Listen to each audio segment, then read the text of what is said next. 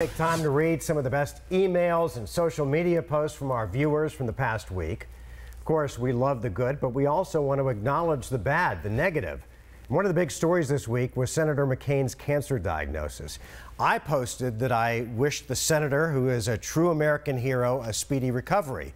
But Jimmy Nash didn't agree, saying hopefully he finally retires. He's caused so much chaos in the world, he is no hero. My God, Jimmy. Just so you know, it's too bad we're on live TV because I'd have a much different response. But to denigrate a guy who was a prisoner of war, who served in our military, and has served honorably in Congress and the Senate, you don't have to like his politics, but my goodness, do this man justice, please. Your comments are hurtful and ungracious. It speaks to this whole subculture of trolls, and frankly, it's pretty disgusting. We got this one from Ken, who said, history is the true judge of our military and government, and Mr. McCain will be listed as one of the good guys, one of the best.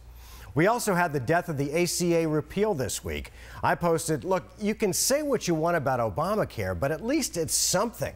It isn't perfect, it needs a lot of work, but I get that a lot of people's premiums have gone up. In fact, mine have almost doubled. But it was something. Here's what some of you had to say. Cassandra said, as long as there are billions of dollars to be made in profiting off the sick, the aging and dying, to pay CEOs and shareholders and to gobble up small health care providers, there will never be a solution. I agree. That's why I love our viewers. Cassandra, you are so right. These CEOs and shareholders have lobbyists who are constantly sowing their magic green seeds on Capitol Hill.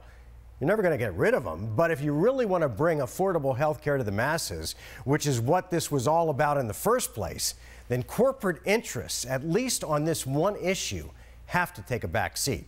Stephen says health care is complicated, and I will say it again. None of our elected reps know anything about health care. It's like calling an electrician to fix a plumbing problem. I think the ACA should be fixed. It's never about doing the right thing, just about what gets a person reelected. And Dennis agrees, saying in part, insurance is the issue. Look at all the CEOs of health insurance companies making $15 to $25 million in bonuses, record profits, billions in profits. Why? Because insurance companies are the vampires of your blood and money.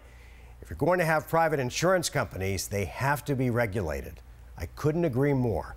The only question is, who is going to step up to these insurance companies for the greater good, which of course is health care, affordable health care for the masses? As always, we love getting your emails and posts. Keep them coming.